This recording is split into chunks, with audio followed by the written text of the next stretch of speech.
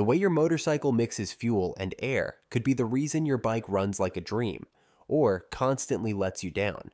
And here's the kicker. The difference between the two main systems is way bigger than you probably expect. We're talking about carburetors versus fuel injection, old school versus modern tech.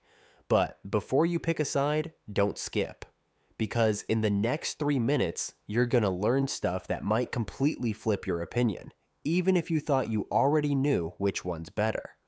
There's more going on behind these systems than most people realize, and by the end of this video, you'll understand why this debate isn't as simple as it seems. What does Carburetor and EFI do?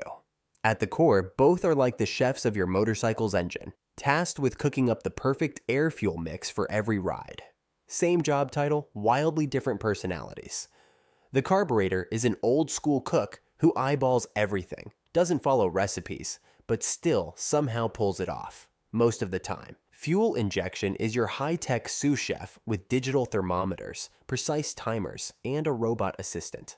Both are feeding your engine, but while the carburetor responds to airflow changes and relies on good old vacuum and physics, EFI commands a fleet of sensors, fuel pumps, and computer chips to get things just right. They're chasing the same goal, optimal combustion, but the routes they take feel like a dirt road versus a GPS-guided highway. The real twist? One of them doesn't care about altitude, weather, or whether you skipped breakfast. The other? Let's just say it's a bit moody. But to really understand why riders argue over which is better, we need to start where it all began, with the carburetor. And trust me, it's both simpler and sneakier than it looks.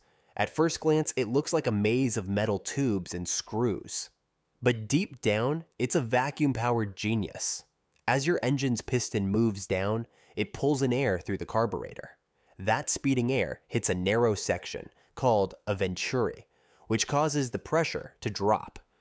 Nature doesn't like pressure imbalances, so it responds by sucking fuel up from the float bowl and spraying it into the airflow.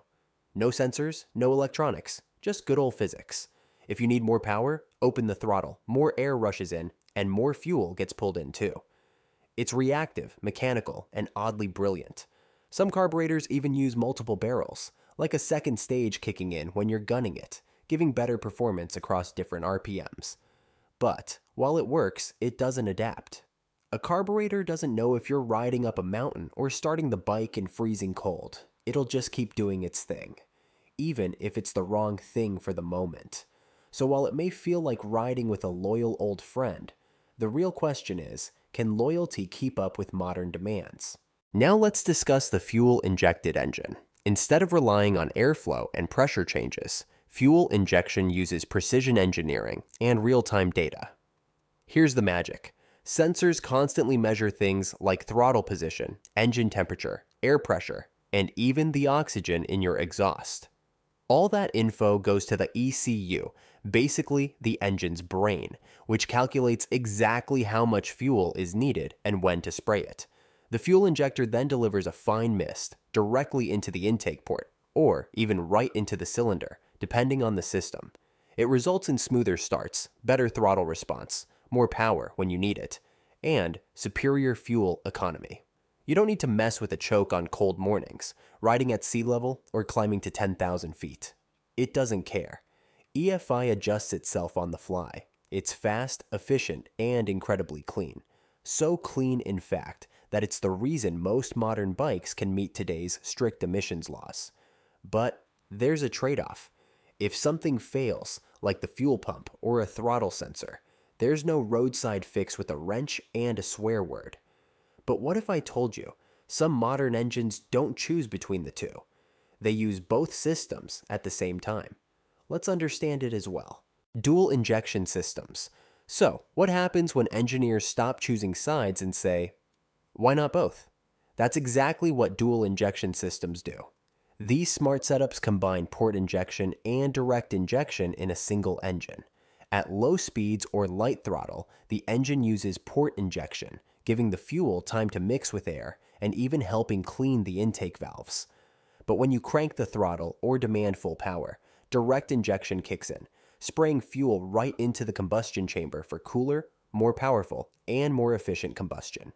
This combo lets the engine be smooth, clean, and efficient in city riding, and aggressive, cool running, and high performing when you're pushing it. But fuel delivery is only half the story. The real battle lies in how these systems evolved, and why one is being pushed out by forces far beyond performance. So, let's discuss emissions and evolution. It's not just performance that shaped the future of fuel systems, it's emissions. While carburetors had their time in the spotlight, they were never built with clean air in mind.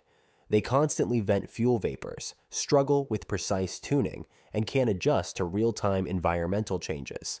In today's world of strict regulations and eco-conscious design, that's a deal breaker. Fuel injection, on the other hand, plays by the modern rulebook. It delivers exact air-fuel ratios, reduces unburned hydrocarbons, and optimizes combustion in every cylinder.